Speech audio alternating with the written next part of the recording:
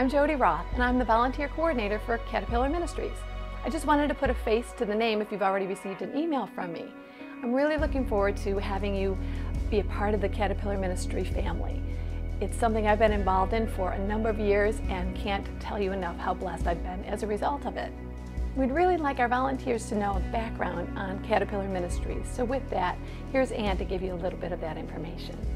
Hi, I'm Ann Crawford from Caterpillar Ministries here in Huntersville. About 13 years ago, I started driving through McCoy and Hambright and noticing this neighborhood, and God just started to put a burden on my heart for Huntington Green. I came here and started to spend time with the children, and it took a while to get parents to trust me. There were a lot of drugs, and there were just a lot of things happening in here that made it difficult to make relationships. And over the years, we've grown from like 5 kids coming over for lunch to 250 kids involved in tons and tons of programs. When we started with children, we kind of asked the parents what they wanted, because we didn't want to come in and just say, this is what you need. And parents really wanted tutoring for their kids. Tutoring was one of the first ways that parents started to send their kids to us.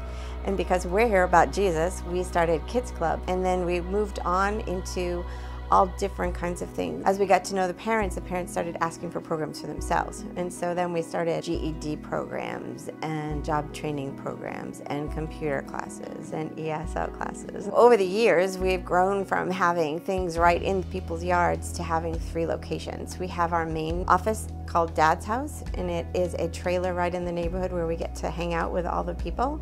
We rent Catawba Presbyterian Church on McCoy, and we also get to use One More Neighborhoods Resource Center.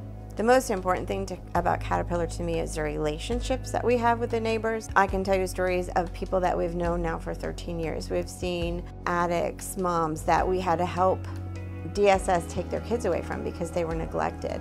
And to see those kids get adopted by another family, to see that mom become clean and is now active in our programs volunteering. Those are the things that make us special. We just absolutely love them with God's love, and they know that. And so they come to us when they have to have a funeral done, or they come to us when they can't pay their rent and they're gonna get evicted. And it's really a blessing to us to get to share God's love with them.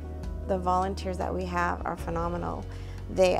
Some of them have been here for 13 years. Some of them have invested and gotten to see these little bitty 2-year-olds grow up and now graduate and go on and join the Marines or go to college, and those are just such blessings.